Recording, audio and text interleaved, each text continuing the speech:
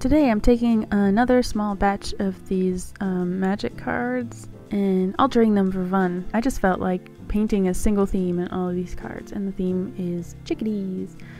And I was interested in doing a pastel pink and blue effect, although they come together to make a pastel purple. So these mostly just turned out purple to me. Yeah, I just felt like doing something else, something different from what I've been doing, I guess. I've been doing a lot of Quartz Cities stuff for this ongoing sketchbook project that I take to wherever I am when I just have a lot of time to sit down and do not much of anything. I will take that sketchbook.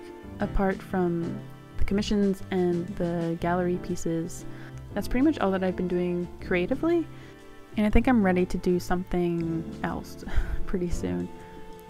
Often when I settle on like a bird theme, I tend to choose chickadees. I think the reason for that is because they are the most likely thing that I'm gonna see when I look out my window. I see them sometimes digging around in my flower boxes and I don't know what they're looking for, but they're usually out there. In fact, they're usually out there in all sorts of weather. When it's just pouring rain and miserable, the chickadees are usually still out there digging around, talking, carrying on like nothing unpleasant is happening. They're all just soaking wet.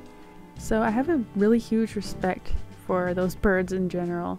They kind of inspire me, and if I'm painting something that has to do with work or unappreciated labor, I will often use chickadees as the subject matter, as a stand-in, as like a symbol of a strong work ethic. All because on a miserable rainy day, I would see them outside. And having personal symbols like that is a really simple way to express yourself and tell stories in your paintings that maybe don't mean the same thing to others.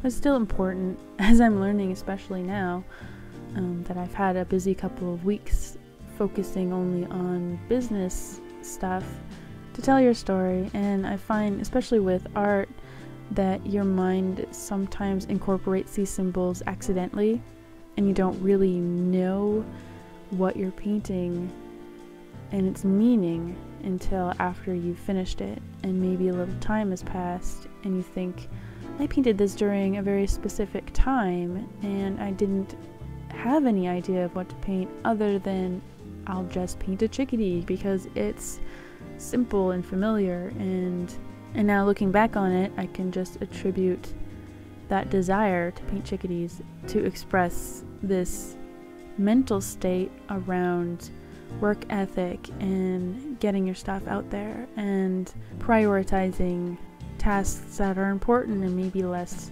pleasant. I don't know. Hope you enjoy this one, and I'll see you next time.